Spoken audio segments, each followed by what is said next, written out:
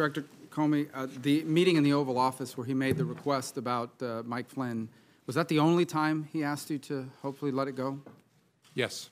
And in that meeting, as you understood it, he was asking not about the general Russia investigation. He was asking very specifically about the jeopardy that Flynn was in himself. That's how I understood it, yes, sir. And as you perceived it, while it was a request that you hoped you did away with it, you perceived it as an order, given his position, the setting, and the like, and some of the circumstances. Yes. At the time, did you say anything to the President about that is not an appropriate request, or did you tell the White House counsel that is not an appropriate request? Someone needs to go tell the President that he can't do these things? I didn't, no. Okay. Why? I don't know. I think, as I said earlier, I think the circumstances were such that I was a bit stunned and didn't have the presence of mind. And I don't know, I don't want to make you sound like I'm Captain Courageous. I don't know whether, even if I had the presence of mind, I would have said to the President, sir, that's wrong. I don't know whether I would have. Okay. But in the moment, it didn't come to my mind. What came to my mind is, be careful what you say. And so I said, I agree Flynn is a good guy. So on the cloud, we keep talking about this cloud. You perceive the cloud to be the Russian investigation in general. Yes, sir. Right? But his specific ask was that you would tell the American people what you had already told him, what you had already told the leaders of Congress, both Democrats and Republicans, that he was not personally under investigation. Yes, sir. In fact, he was asking you to do what you have done here today. Correct. Yes, sir. Okay. And again, at that setting, did you say to the President that it would be inappropriate for you to do so, and then talk to the White House counsel or anybody, so hopefully they would talk to him and tell him that he couldn't do this? First time I said, I'll see what we can do. Second time, I explained how it should work, that the White House counsel should contact the Deputy Attorney General. You told him the President said, okay, I think that's what I'll do. And just to be clear, for you to make a public statement that he was not under investigation would not have been illegal, but you felt it made no sense because it could potentially create a duty to correct if circumstances changed. Yes, sir. We wrestled with it before my testimony, where I confirmed that there was an investigation. And there were two primary concerns. One was it creates a duty to correct, which I've lived before, and you want to be very careful about doing that. And second, it's a slippery slope, because if we say the President and the Vice President aren't under investigation, what's the principled basis for stopping? Okay. And so the leadership at Justice, Acting Attorney General Bente, said you're not going to do that. Now, on March 30th, during the phone call about General Flynn, you said he abruptly shifted and brought up something that you call, quote unquote, the McCabe thing. Specifically, the McCabe thing, as you understood it, was that McCabe's wife had received campaign money from what I assume means Terry McAuliffe. Yes, sir. That's was very close to the Clintons. And so why had the President at any point in time expressed to you concern, opposition, potential opposition to McCabe? I don't like this guy because he got money from someone that's close to Clinton. He had asked me during previous conversations about Andy McCabe, and said, in essence, how's he going to be with me as president? I was pretty rough on him on the campaign trail.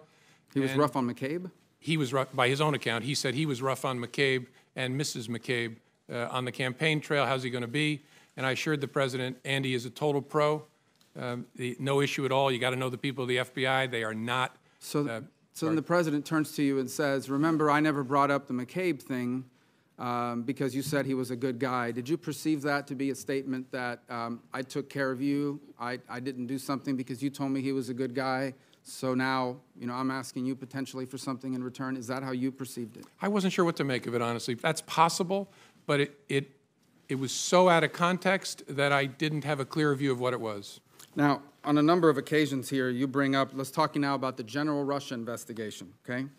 In page 6 of your testimony, you say, the first thing you say is, he asked what we could do to, quote unquote, lift the cloud, the general Russia investigation, and you responded that we were investigating the matter as quickly as we could and that there would be great benefit if we didn't find anything to having done the work well. And he agreed. He reemphasized the problems it was causing him, but he agreed. So in essence, the President agreed with your statement that it would be great if we could have an investigation, all the facts came out, and we found nothing. So he agreed that that would be ideal, but this cloud is still messing up my ability to do the rest of my agenda. Is that an accurate assessment of? Yes, sir. He actually went farther than that. He said, and if some of my satellites did something wrong, it'd be good to find that out. Well, that's the second part, and that is the satellites. He said if one of my satellites, I imagine by that he meant some of the other people surrounding his campaign did something wrong, it would be great to know that as well. Yes, sir, that's what he said. So are those the only two instances in which that sort of back and forth happened, where the president was basically saying, and I'm paraphrasing here, it's okay, do the Russia investigation. I hope it all comes out. I have nothing to do with anything Russia. It'd be great if it all came out, if people around me were doing things that were wrong. Yes, as I recorded it accurately there, that was the sentiment he was expressing. Yes, sir. So what it comes down to is the president has asked three things of you. He asked for your loyalty, and you said you would be loyally honest. Honestly loyal. Honestly loyal. He asked you on one occasion to let the Mike Flynn thing go because he was a good guy. By the way, you're aware that he said the exact same thing in the press the next day. He's a good guy, he's been treated unfairly, et cetera, et cetera. So I imagine your FBI agents read that.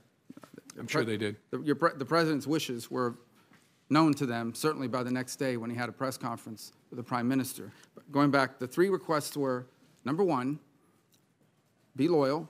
Number two, let the Mike Flynn thing go. He's a good guy. He's been treated unfairly. And number three, can you please tell the American people what these leaders in Congress already know, what you already know, what you've told me 3 times, that I'm not personally under investigation? Those are the 3 things he asked. Yes, sir. You know, this investigation is full of leaks left and right. I mean, we've learned more from the newspapers sometimes than we do from our open hearings, for sure. You ever wonder why, of all the things in this investigation, the only thing that's never been leaked is the fact that the president was not personally under investigation, despite the fact that both Democrats and Republicans in the leadership of Congress knew that and have known that for weeks? I don't know. I find matters that are briefed to the Gang of 8 are pretty tightly held, in my experience.